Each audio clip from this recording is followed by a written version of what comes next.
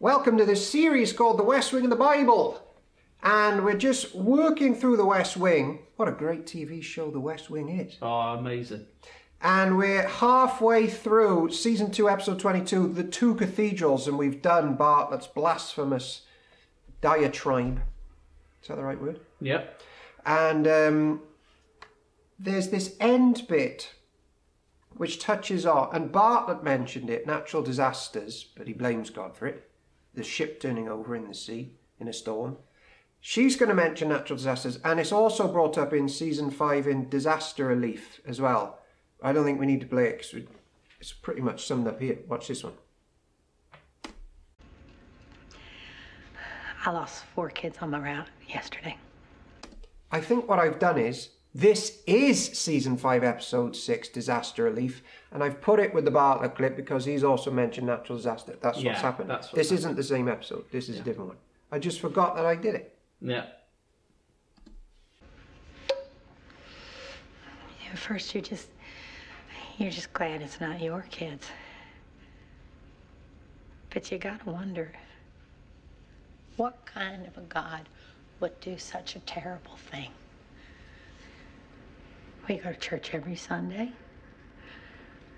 We try to do the right thing. What kind of a plan could this possibly be?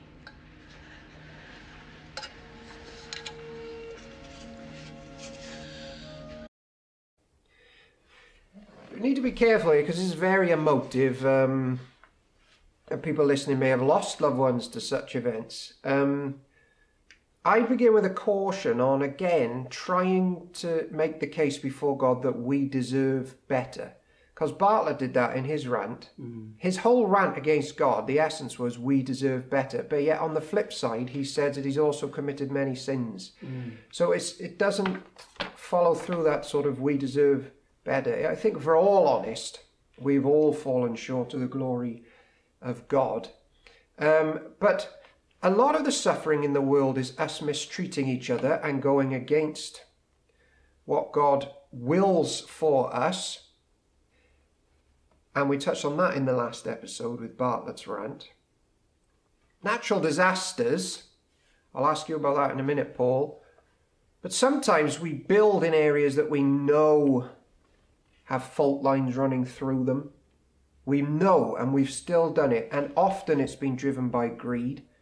Sometimes we've cut corners in our construction work because of greed. Even this area isn't clear-cut, let's always blame God for everything. Human error permeates so much of even these apparent natural disasters.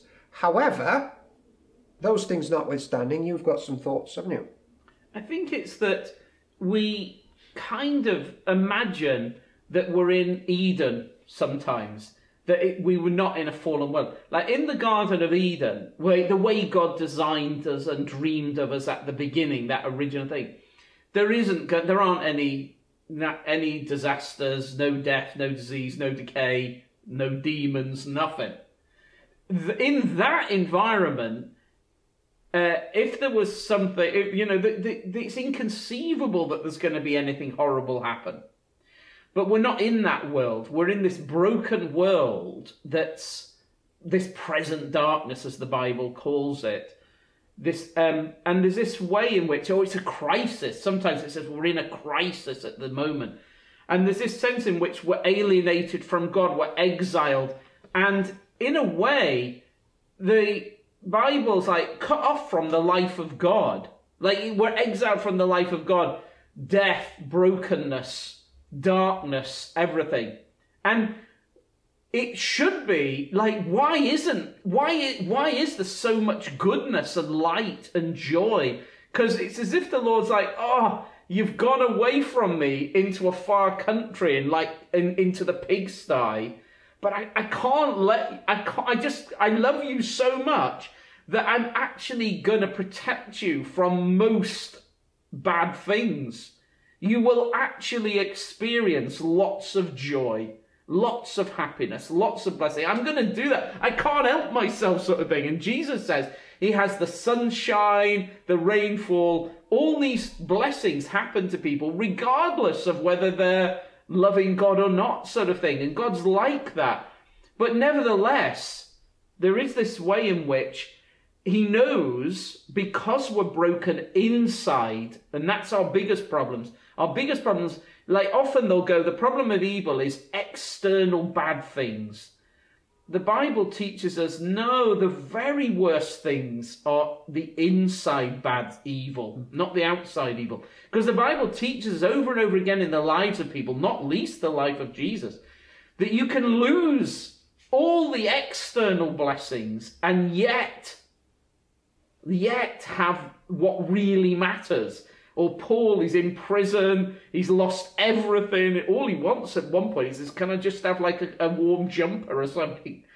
And he's lost everything, and yet he's got everything that really matters. And that inside thing. And what the Lord knows with us is, because we're so lost inside, that if we live like if we're not woken up and shaken, what we tend to do is forget God completely. And Jesus said, look, life is so easily like this big, broad highway, and everyone's just going along it, totally distracted by the busyness of life, the good things, the pleasures and treasures, and then over the cliff at the end into hell forever kind of thing. Lost eternity. And he's like, I'm gonna, in lots of ways that are painful, shake that up and force you to go, whoa, hang on, what's going on? What's going on? Why's this happen? Why's life? I could die. I've lost people. All these things. And I think, was it C.S. Lewis had something to do with shouting in, what was that one? The megaphone. Yeah, go on, do you know that one? Suffering is God's megaphone from heaven. Something like that. Yeah, something like that, innit? That, like, when suffering, I can't hear God. Then in suffering, people do hear him. And, people's biographies and things, they quite often find that in the depths, at the lowest point, they're like, Lord God, if you're there, will you hear me? And then he does, and he's close to the brokenhearted and draws near to those crushed in spirit. And it'd be lovely if we were better than that, and that we came near to him and shouted out to him with proper desperation in the good times. But how often do we do that? Let's just be honest with ourselves. And me too. I know I pray better and draw near to him with greater urgency when things are falling apart. I know it shouldn't be like that, but it is. And there's a bit in Habakkuk 3 as well, isn't it, you were going to mention? I do. It's like this thing when Paul wants to talk about justification by faith, say. And he says, back in Habakkuk, righteous people live just by trusting the Lord. And in the context, it's not like in the context of, I want to make sure I've got enough righteousness in heaven or something. In the context, Habakkuk's like, life sucks.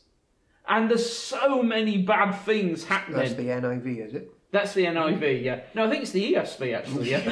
If only. No. But in Habakkuk, he's like, look at all the evil going on. So many evil people doing evil things, and what's God doing? And then God's like, don't worry, I'm going to send even more evil. And he's like, what? And then he's like, I don't know what to do in this. I'm surrounded by evil and suffering, and life's just falling apart. And what he says is, actually, the right response in this, to the way you live in the right way with God, is to just trust him. That he knows what he's doing, and that he, in fact, cares more than you do. And then sometimes in these sort of clips, it's the idea of God doesn't care, but I care. It's like, nah, don't say that. He cares more than you, and trust him on that. And so Habakkuk 3 ends with Habakkuk saying, okay, I look at it differently now. Even if everything falls apart, everything, and even the whole of creation itself unravels around me, still I'm okay if I've got him. It's all good if I've got him. And he's in control. I trust him. Big topics. So that was But do you ever just say to people, or do you ever hand out literature or make literature that just simply says, we're all evil, he's got every right to wipe us out, he's furious with us. You better repent. You ever do that? I don't think I've ever done anything quite as stark as that, because I think though there's certain truth in that idea that, yeah, you know, we are evil and the consequences, you know, the punishment, souls that sins will die, it's only what we deserve. It misses the character of God. I think so, because in the way, I'd want to also say, yeah, that's true, but this is the God who says, let me come down and let me take the worst of it, more than you can even imagine, and die a cursed death, and let me go to hell instead of you. Like, it's as if he wants to rush in and say, that's true, but this. Yeah. Our cameraman has just shouted out, but you may have not picked it up, so I'll repeat it. The righteous suffer. But he said a bit more than that. Shout it out again. Do you want to come in the shot? Yeah, come in the shot and say what you were going to say. Get in the shot. Just say it. Oh, okay. What? This is Jonathan, our cameraman. Hello. Come in. Let's have lower. you. Yeah. Kneel in front of us, please. I will. I was just making the point that both in the example of Job and Habakkuk, and particularly with Job's friends, they had this mentality that I want to get close to God, I want to be righteous in order to avoid suffering. But the big lesson that Job is kind of having to go through, and the friends, is actually, no, we need to be close to God through the suffering. And it's the same for Habakkuk. Like, he's finally saying, oh no, suffering is coming. That can't be avoided. That's why I need to be close to God, to survive it. And so it's just a big thing in the Bible that we shouldn't try to bribe God to avoid suffering. Actually, we need him as we're going to go through it, like Jesus. He knows he's got to be close to the Father as he's going to die. It's not to avoid the cross, it's actually to get through it. Wow. Something like that. Thank you, Mr. More than just a cameraman. That was Season 5, Episode 6, Disaster Leaf, with a special guest appearance. We'll see you at the next one.